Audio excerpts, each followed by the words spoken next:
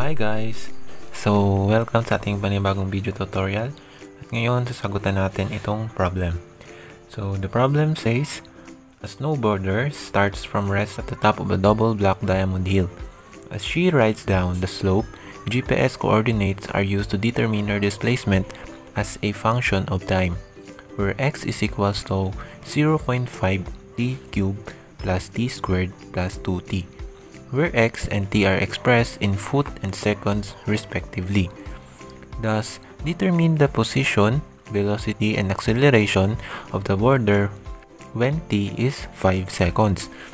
So, meron na agad tayong sagot. Ito, yung x is position, v is velocity, and a is yung acceleration. So, yung gagawin ko lang is show sa inyo kung paano nakuha yung ganitong sagot. So, first, isulat muna natin yung given. So this is the given. So sinulat ko yung data, which is yung position, is x is equals to 0.5 t cubed plus t squared plus 2t.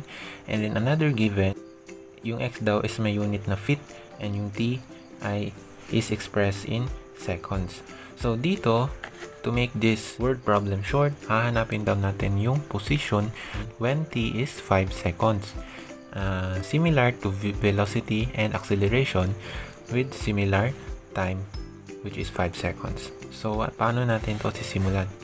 So, ito. So, start na tayo ng solution. So, let's solve for x, or yung position.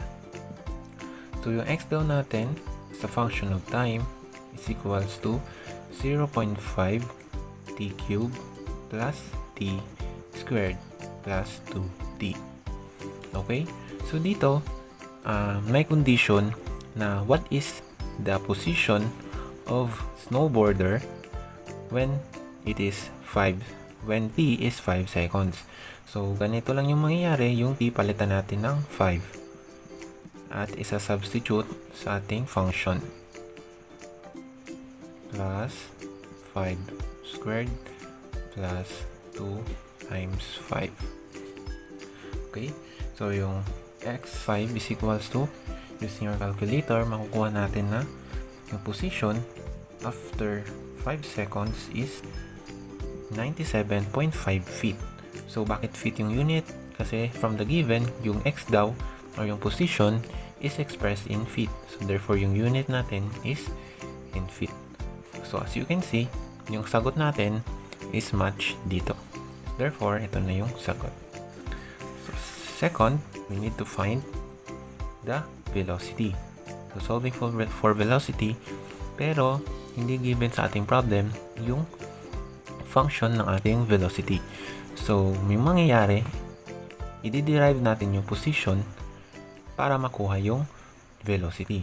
So, kung maalala natin, velocity is equals to dx over dt. So, dx over dt, meaning, i-derive natin itong function. Okay? So, in short, yung derivative ng position function is equals to velocity. So, ito, i-derive natin. So, we have 0.5. Tapos, ibababa natin yung exponent na 3. T cube minus 1 yung exponent. Plus, yung exponent na 2, ibababa natin yan. 2t.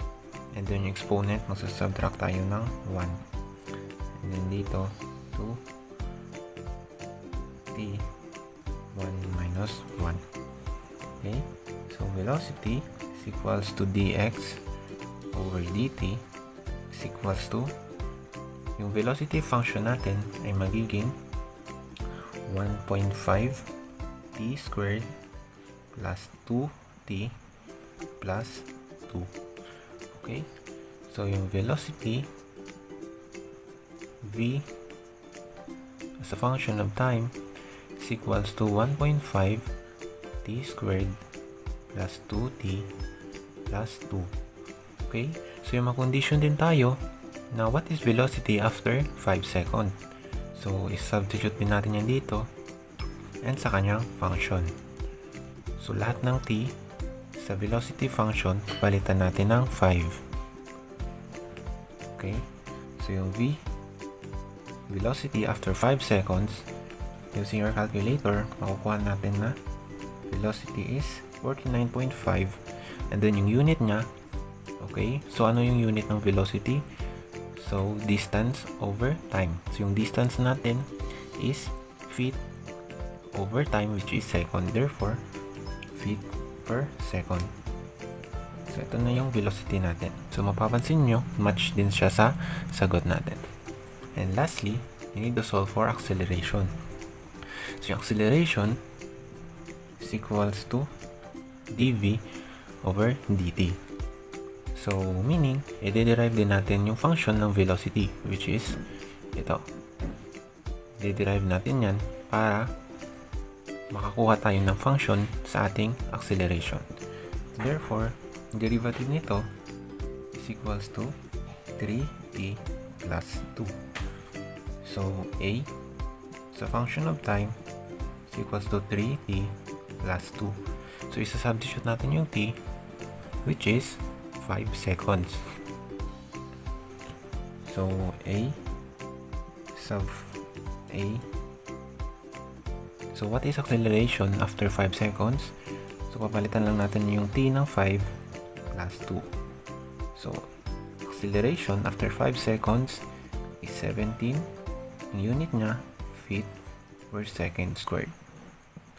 So, as you can see, match din siya sa sagot natin. Therefore, yan yung sagot sa ating problem.